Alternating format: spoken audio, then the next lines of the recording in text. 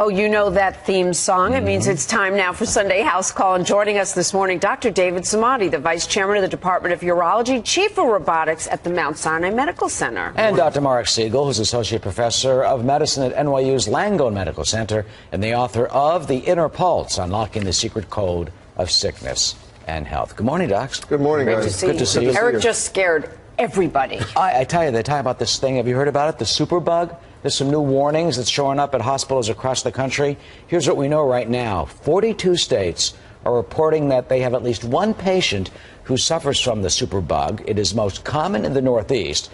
And they say it's increased from 1% to 4% over the last 10 years and kills up to half the patients who get it in their bloodstream. So, Dr. Samadi, what is the superbug? How many are there? And what do we do to protect ourselves from becoming a victim? Well, the last segment, the sentence that you mentioned, the fact that half of the people die from this and we have zero antibiotic treatment to treat this, that's what CDC calls it, a superbug or a nightmare bug. And what it really is, they call it a CRE, and the name of it is carbapenem, which is one of the most aggressive antibiotics that we've had. Carbapenem, just so you know, compared to all these other antibiotics that we have, is the real nuclear bomb. It's a missile that should wipe out any kind of bug that we have. Now we have carbapenem resistance, so it doesn't work anymore, and it's one of these enterobacterias, E. coli or Klebsiella. Now, you've heard of MRSA, methicillin-resistant Staph aureus. We've heard of C. diff. These are the bugs that...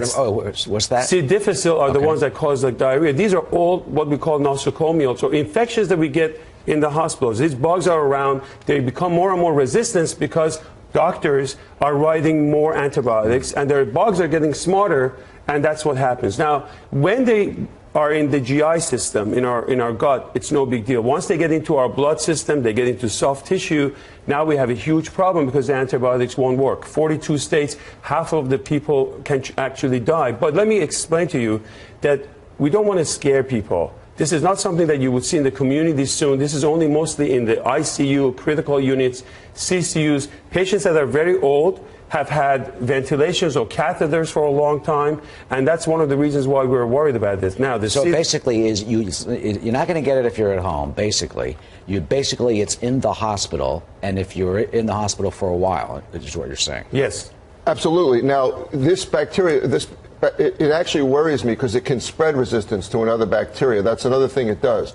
And it has a survival advantage, meaning that it's the resistant bacteria that are going to live if they're faced with the antibiotics that they're trying to overcome. So if we overuse antibiotics in the hospital, we create this problem. If we don't disinfect the hospitals sufficiently, we create this problem. If the drug companies don't come up with new antibiotics, which they don't have a financial incentive for doing anymore, doesn't make them enough money, we create this problem. So that's the thing we're faced. There are actually some treatments, by the way. There are some treatments. Before we get to that, the Joint Commission, which is the organization that goes from hospital to hospital to make sure that it is clean, that they aren't overusing antibiotics, why is this even arising? Why are they not doing their job?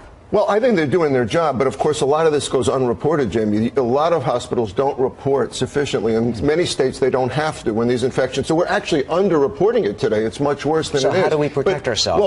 What do we do to protect ourselves when we're in the hospital? Actually, let me just jump in and just make a comment about this, Jaco. I think, your point is well taken.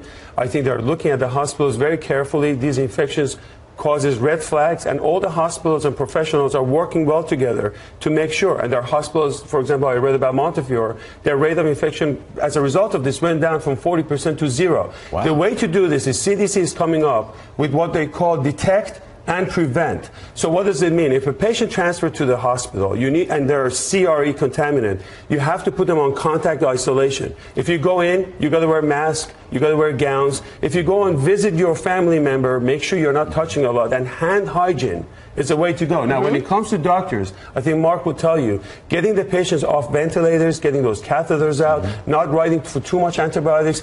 We used to give 7 days of antibiotics for urinary tract infection. 3 days is more than enough. Dr. Siegel's a big proponent of not overusing. I want to actually make several points about the hospital. Number one, the reason that this is happening is it's on a case-by-case basis. It's up to every doctor to wear gloves when they go to every patient. It's up to infection disease surveillance to get the patients isolated when they have this. You got to start screening people.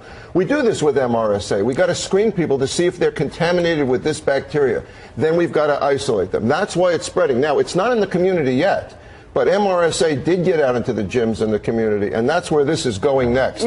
So we really, and it's in nursing homes, we really have to clamp down on this now. Some of the points David made on how to do that is we have to do it on an individual basis, and we have to do it on a systemic basis. Okay, so we got to be careful, wash your hands and all that when you're in the hospital. And quickly, you can treat it. You don't those people don't have to die. Absolutely. Gentamicin treats it. Aminoglycosides treat it. An antibiotic called cholestatin treats it. Several. Okay, you can ask your doctor. Don't ask me to pronounce any of those. Yeah, wash exactly. their hands. That's For very sure. critical. Ask your doctor. Ask your doctor. Yeah. I mean, it sounds awkward, but now because of this, everybody should be aware of washing their hands because you can carry it from one patient to another. Don't be afraid to ask.